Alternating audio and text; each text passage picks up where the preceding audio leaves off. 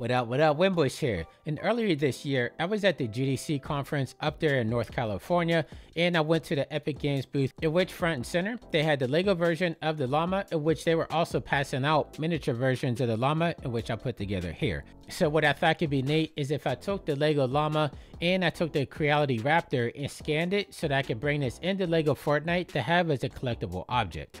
So before I do that, of course, I had to put together the Lego llama piece by piece because they just gave it to us in little baggies, but it only took a few minutes to put together.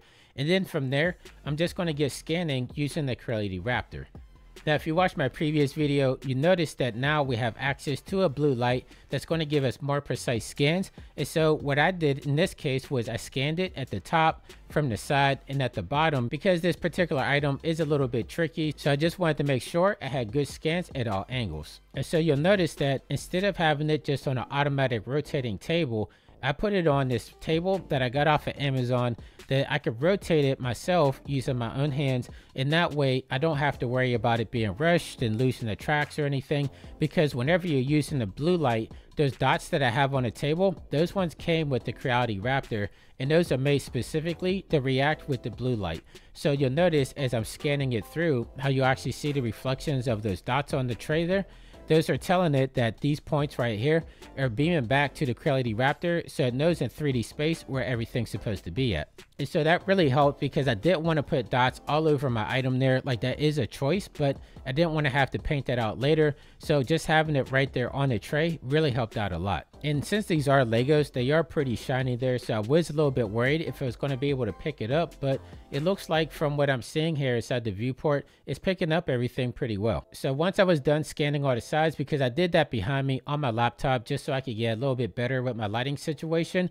And so when I'm bringing it together, I like doing it on my desktop because my desktop is more powerful than my laptop. So inside the Creality software, we can merge them all together. The way that I like to do it is try doing an auto merge first, but a lot of times it's not going to come through exact, so we manually have to do it, which is pretty simple in itself. So you just want to select one of the scans, and then you want to select one of the other scans, and then you're just going to start placing dots on there, telling it what part references what. So if I start clicking on my scene there, you can see first we have the red dot, and then it's going to turn green, and you just want to make sure that they coincide with each other, because this is basically telling the program that whenever you bring these two shells together, match them exactly to these points.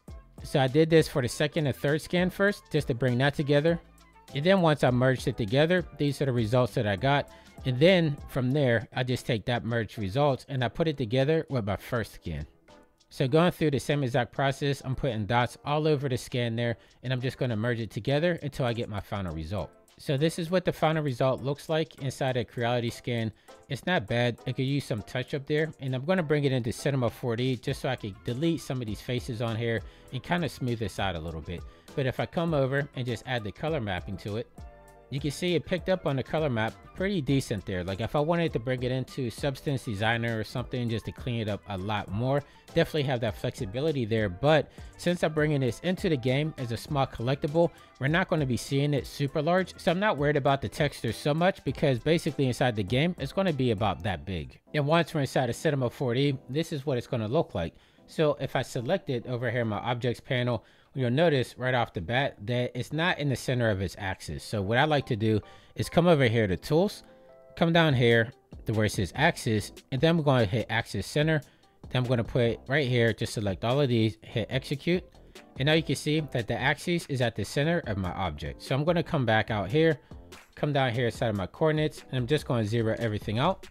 Then I'm going to hit the H key on my keyboard to bring us into the middle of our viewport. Now, even though the axis is in the center of our object here, you'll notice that our object, for whatever reason, is always going to come in off-centered. I just noticed this every time I do a scan, but it's easy to fix. So I'm going to come over here to my quads, and in each one of these quads, I'm going to hit H to bring our mesh directly into the center. And then I'm going to select it again, and I'm going to come down here to rotate. And now what I'm going to do is I'm just going to rotate it until it looks about right. So you're just eyeballing it right now. And if I try to move it up here, you'll notice that we're moving in a weird orbital motion. So I'm going to hit Control Z, and I'm going to come over here under axis. I'm going to come to where it says gimbaling rotation, select this, and now you'll notice that our rotation bar moved, and we could come through here and just easily start to move us back into place.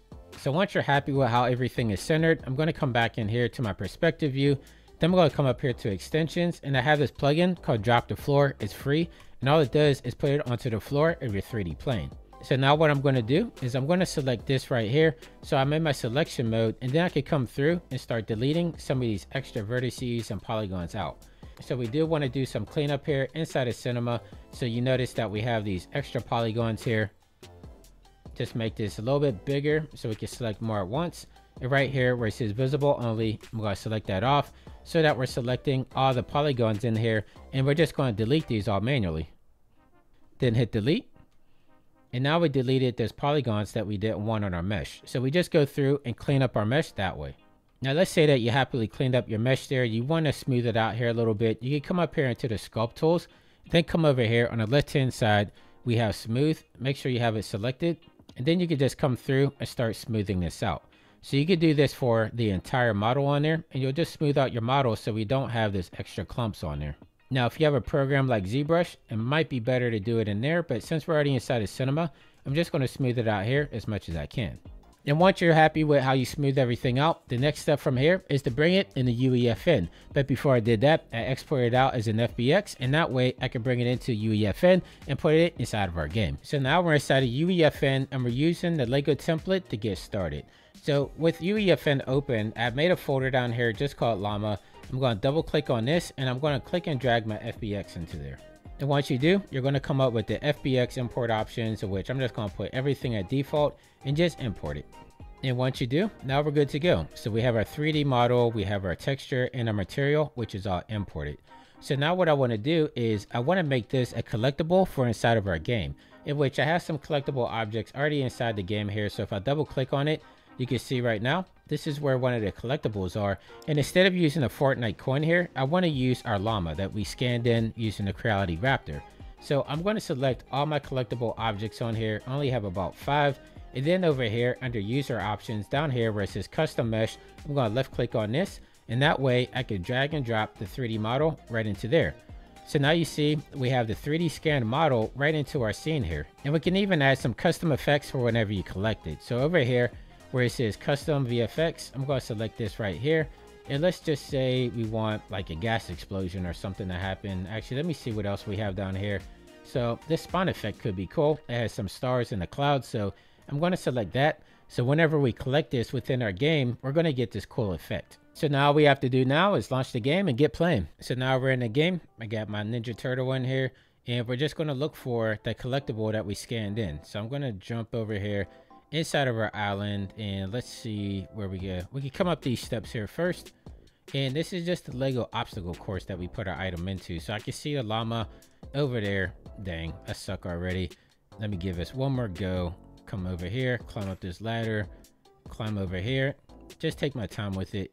So these obstacle courses could be kind of crazy, but okay, so we come over here. Now we see we have the Lego llama right here inside of the game. So it's the same exact llama that I scanned in from right here, which is wild. So we can actually scan objects from the real world and put it inside of our games to play. So let's keep going. I'm going to collect this right here. We got one gold coin, or not gold coin, but a llama. I should have changed out the names up there to say llamas, but all good. So I'm just going to keep going. And for anybody that's never made a game before, I would suggest trying out UEFN. Like, I literally just created a game with Method Man from the Wu-Tang Clan called Battle for New York City. You can play it right now inside of Fortnite, but it was pretty easy to make. Like, I didn't have to do any coding or anything, using the same exact methods that I used here. You can check out that video, because using the 3D scanner from Creality, I went through, scanned myself, and actually put myself into the game. So a lot of this 3D scanning stuff has gone really farther, where we could do a lot of really cool stuff with it. So moving over some more, now we see we have the llama collectible right inside there.